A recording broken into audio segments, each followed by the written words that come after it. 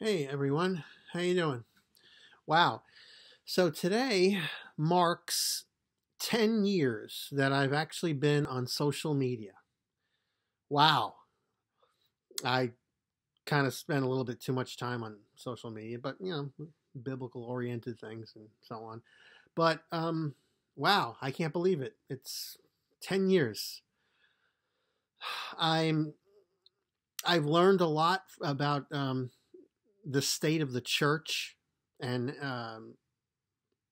how some Christians really are, how bad the current state of the church actually is. It's mind boggling. Um, so I wanted to just give a few words. Um, I wish that there were some people who would not, how like when someone posts something, a theological thing, and then it just turns into a whole Royal Rumble debate, a big, massive debate. And I just wish that some of the people who do that, I just wish that they actually would study things well before they comment. And because there's way too many people who they think that they're an expert on everything, and they'll make assertions on certain theological subjects, and they haven't really did really any kind of meaningful study. So yeah, I mean, everyone could do what they want with their social media account, Facebook or whatever. But I mean, when you go out there and you put out stuff in the public, and you comment on certain theological subjects, and you really didn't do a whole lot of study on those subjects, that really bothers me. It wastes people's time, and it's just so arrogant. And if you're going to comment or debate on the internet, please do serious study on the theological subjects that you're making positive assertions about, that you think that you're an expert on, because I don't know. But anyway, please, there's so many books and reputable sites that you can go to now on the internet. Learn how to do exegesis, okay? Read about the rules of exegesis, how we're supposed to understand what the Bible is saying, the intent of the author, taking into account what the original language, all that, the historical context. There's people who they don't do any kind of serious study, and they go out there and they think that they're experts in the Bible, and they just really don't know what they're talking about on so many things. And it's just wrong when you put public information out there, when you put stuff out there publicly, and you're just creating more confusion. And it's unfortunately it's a plague. So yeah, please learn how to do exegesis. I mean, study the rules. How to do. There's good books. I don't agree with everything that Wayne Grudem believes, but his new updated systematic theology, I just got it recently. I've been going through it, an introduction to biblical doctrine. It's the new updated edition. It's really good. I mean, I'm going to disagree. I mean, I haven't finished it yet. I read, a good portion of the old one. I disagreed with his, prophecy of Agabus. I didn't think that was accurate. I thought that was kind of an attack on, inerrancy. And but that's the easiest of its kind, I think. And there's a lot of good stuff in there, and you could learn so much about theology and what the Bible teaches on systematic theology is what the Bible teaches on any given subject. So good source to have, good resource to have.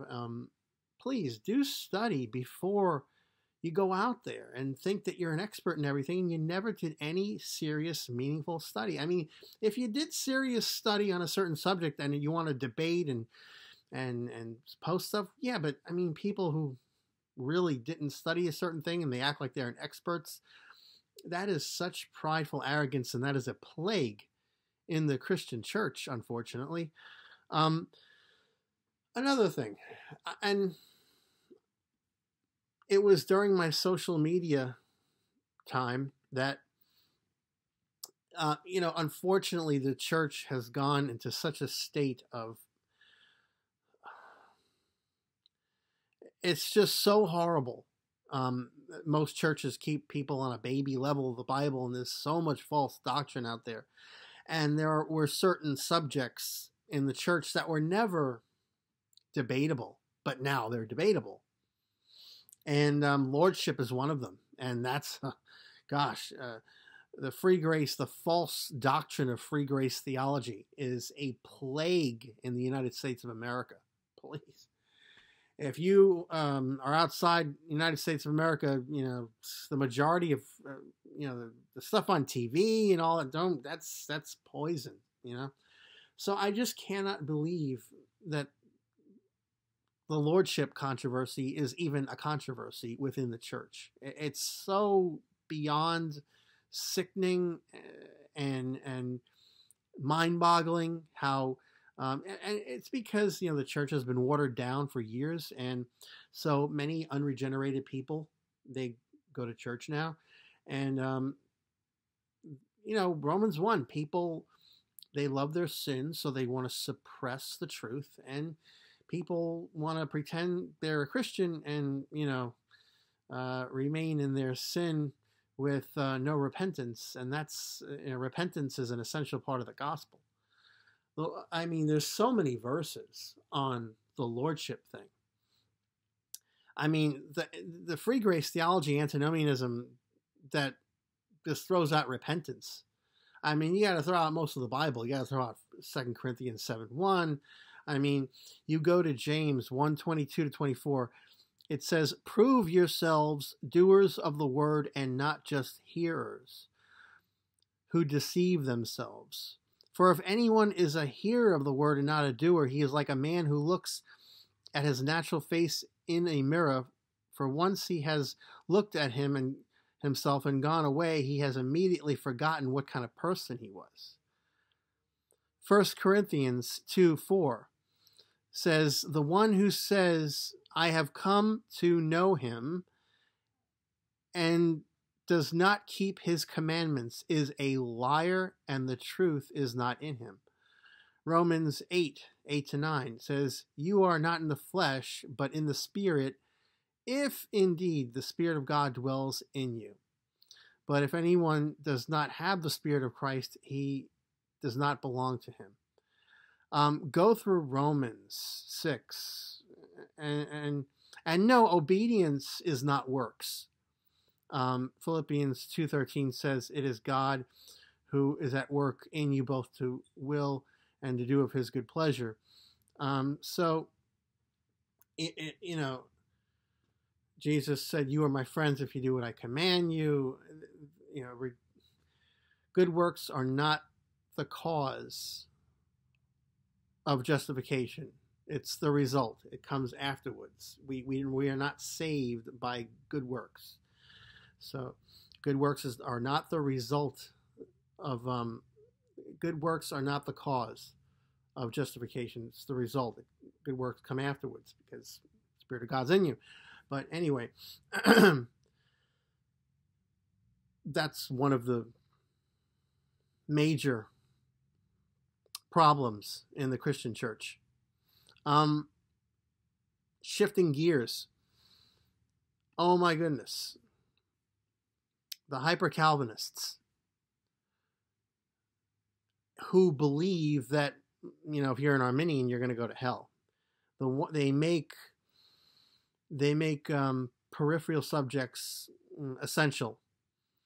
And wow, I'm telling you, that kind of stuff, that Pharisee stuff, that really irks me. And I lost it. I got into this there was all these comments, and you know what? I'm a Calvinist. I'm Reformed. I'm Reformed Baptist, and Reformed people are not immune to childish nonsense and acting like big babies. Sometimes Calvinists try to come across like, oh, it's the Arminians, they're that false doctrine. But you know what? There's the negative form of fundamentalism in Reformed circles as well. And I see it. I see childishness. Unfortunately, there's hyper on both sides of the fences. Calvinists who damn Arminians to hell, Arminians who damn Calvinists to hell. But anyway, one of my comments on Facebook, I really lost it, and there was all these comments going on, and I said, I'm sick of some of the smug, pompous-ass, chosen, frozen Pharisees out there, and I'm glad Dr. James White, feels the same. I believe Arminians and Pentecostals are saved. Many of them, and I responded in comments about what I thought of the false teaching that you have to be a Calvinist to be saved. Hyper-Calvinism, one of points of, or one of the aspects of hyper-Calvinism. I mentioned the thief on the cross was not a Calvinist, and we don't have to be perfect in our theology to be saved. See Hebrews 5:2. But I continue to respond to that claim, so I wanted to post here what I said to all my Reformed brothers and sisters, and for whoever. I said, I was clear the 5 points aren't essential. You speak as if it's normative in Reformdom to think all Arminians are lost. Let me be clear, I never held to that. I don't know any theologically sound Reformed Baptist pastor in my area who thinks that. And to go full-blown Luther in the sense of language, the theology that takes that aspect of hyper-Calvinism is bullshit. It's the equivalent of a pool of crap, piss, and vomit that's been laying out in the sun for hours, rotting.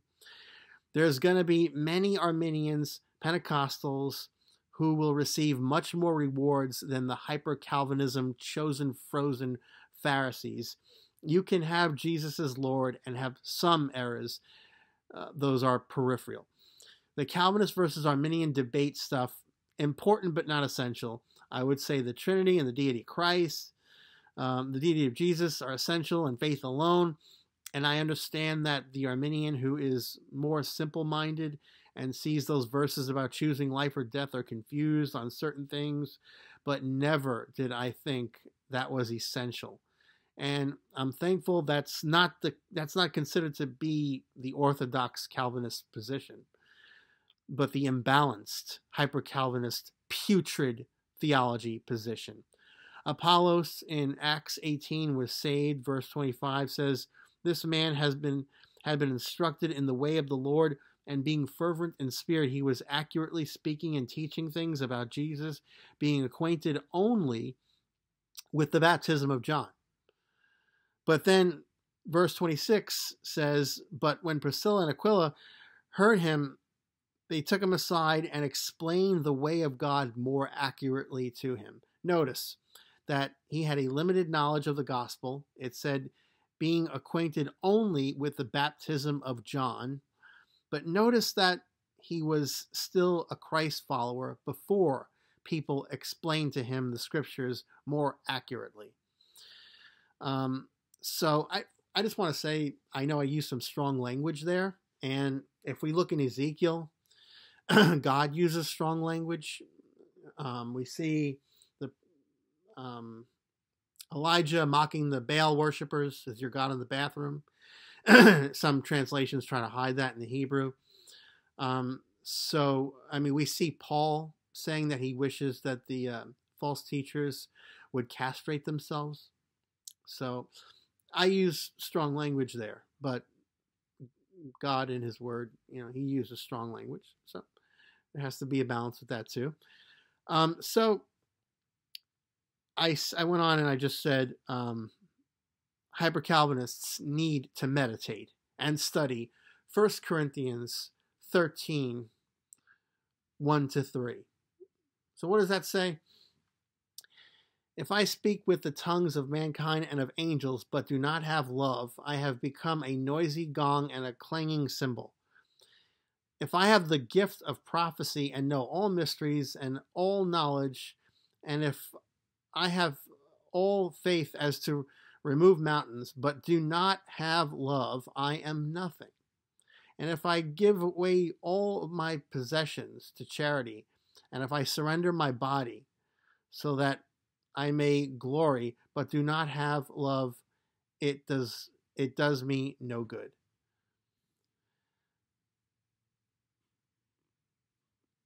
So I really am sickened by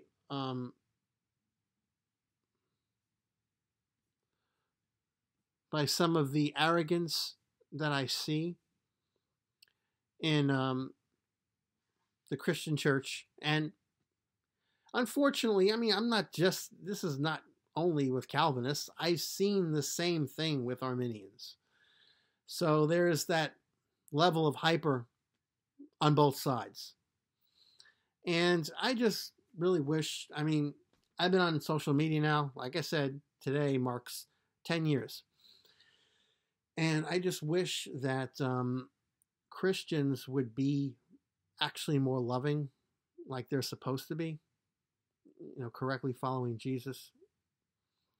And the arrogance of going out there and, being so sure about certain various doctrinal issues and acting like you're the expert on so many things. You're the authority. There's so many Christians, unfortunately, who take that attitude.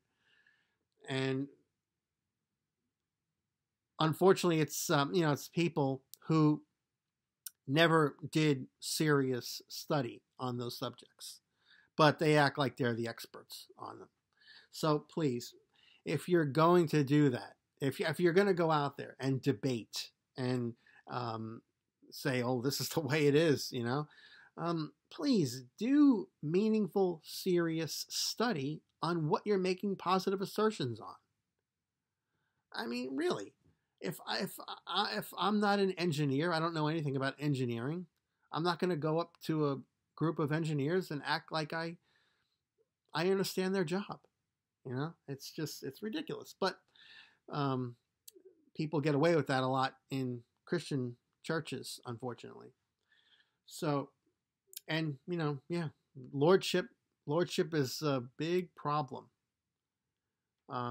People just throwing out lordship.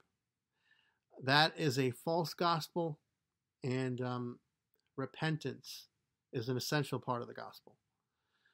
God commands everyone to repent of their sins, and that's part of the gospel. It's not this free grace antinomian version of that. So I just kind of wanted to make a video. Wasn't too short, I see, on my 10-year 10 years on social media, because I love my Christian brothers and sisters. I met a lot of cool people out there on social media. Hi. And unfortunately, there's a lot of nonsense, but and I know we can do better.